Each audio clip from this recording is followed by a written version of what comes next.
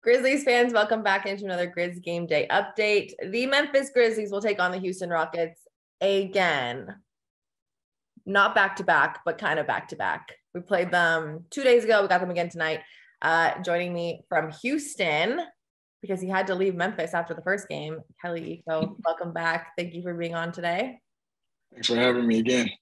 Yeah, thanks for leaving, skipping town as soon as your team lost. Duty calls. I had other things to attend to, but I wish I could be there. It should be a good game tonight for sure. The Grizzlies have won 10 straight games at home. Tonight's game could clinch a playoff berth for the Grizzlies. I think it's like if they win or if the Lakers lose or if Phoenix lose, there's a whole bunch of things, but a win would clinch it for the Grizzlies. Let's start by talking about the last game, because Right. A casual NBA fan would look at that game and say, how did the Grizzlies only win by 5? The Houston Rockets had the lead with 5 minutes left to go in the fourth quarter. The Grizzlies are a top defensive rated team in the league. The Houston Rockets have a bottom 4 offense in the league. What did Houston do right last game? I think what you saw last game is kind of what's been building over the last couple of weeks internally in Houston, where those young guys, they're losing games, but they're playing extremely hard on both ends of the floor. They're at least competing. They're in a lot of these games. Now, obviously, down the stretch, they might falter because, the experience, bad habits, stuff like that. But, they had some impressive wins recently. They beat the Lakers, they beat the Celtics.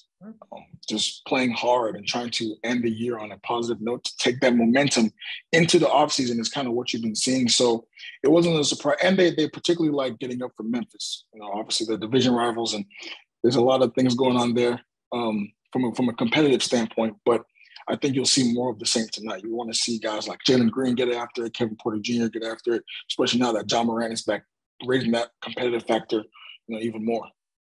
And so Ja Morant was back after missing 9. He came off the bench, and obviously that is a huge spark to anyone's bench to have a superstar come off of it. But the Grizzlies had 42 bench points. The Houston Rockets just 7. And now I say that, but in the same sense, there was 4 guys in the starting lineup who had incredible games for the Houston Rockets. Jalen Green had 32. Kevin Porter Jr. had a triple-double that no one was talking about, 14, 10, and 10. Kenyon Martin, 31. Şengün, 25. Dillon Brooks, who did not play in the last game, is back tonight. Obviously, the Grizzlies' defensive stopper. How does that affect the guys scoring, the starters? I think it affects a lot because bringing Dillon Brooks is bringing that tough guy mentality back, bringing that enforcer back. It's going to be more difficult for guys like Jalen Green and Kevin Porter to get a rhythm. You saw last game, those guys were kind of able to find some kind of groove. The spacing was adequate. Alperen Şengün was able to, pick and find his spots. KJ Martin was excellent, 31 points. That was the surprise of the night, really.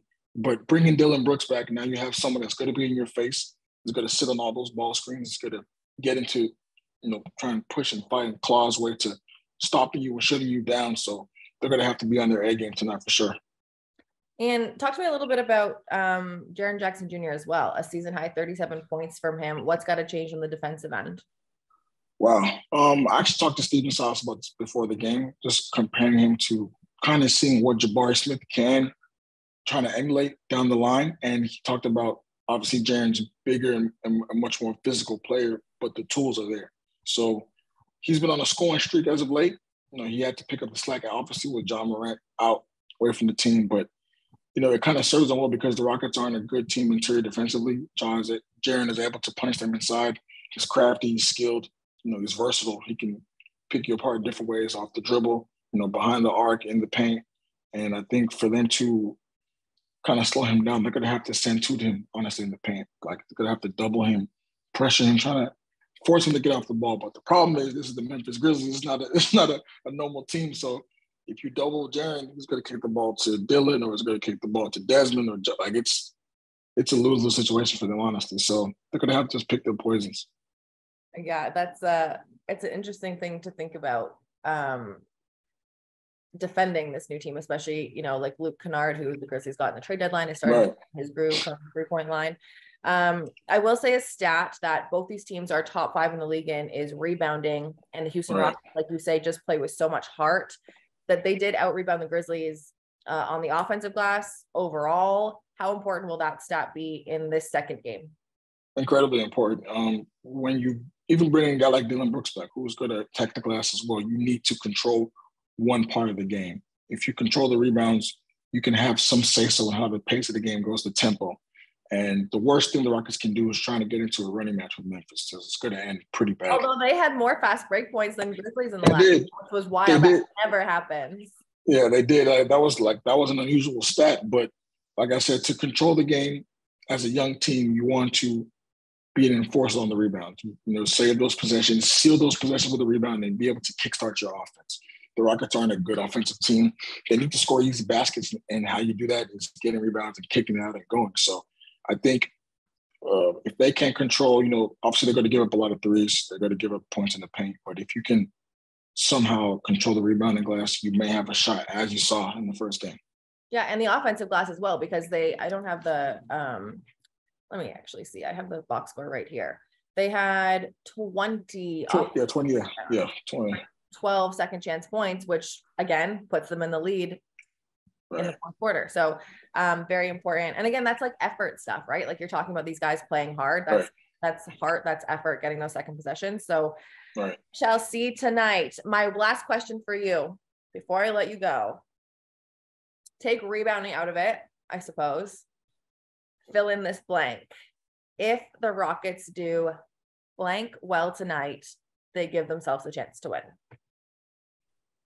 If the Rockets can hit their outside shots tonight, they have themselves a chance. This is one of the worst shooting teams in the league.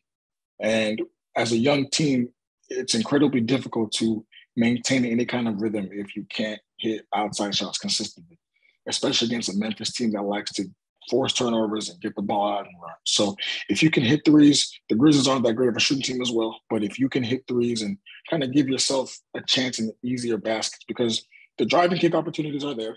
Jalen and Kevin, they can get to the defense and kick it out to shooters, but it can't just be Jabari. It can't just be, Jalen hitting those threes. It has to be a collective effort from everyone. So guys got to step up. Guys like Jason Tate will have to step up. KJ Martin Jr. have to step up. Even if Shane Green, if he can hit a couple, one or two outside shots to keep the defense honest, they have a chance tonight. So both teams in that first game just 2 days ago hit 12 threes. Right. They were very even, both shooting mid 30%. Is that a normal shooting night for the Rockets? That's a great shooting night for the Rockets. Right. They can hit 12. Okay. So they can do that again. If they can bump that to 15 or 16, then they have a real chance. But if it's going to be 12, 11, 10, you can just chalk it up. On the flip side, the Houston Rockets allow the most three-pointers made by their opponents, and I think second or third highest opponent three-point percentage. So for the Grizzlies, that 12 threes at shooting 33% was actually really bad. So I think it's a battle of the three-pointers tonight. Exactly. It's all variance. Yes, ma'am. It's all variance, yeah. Kelly, thank you again. I'm sorry that we'll miss you tonight, but I'll be back. You'll be cheering. Thank you. I'll cheer for you. Grizzlies fans, this one is at 7 p.m. Stay nice and dry. Stay safe out there. And if you're watching from home, this one's on Bally Sports Southeast and the Bally Sports Plus app.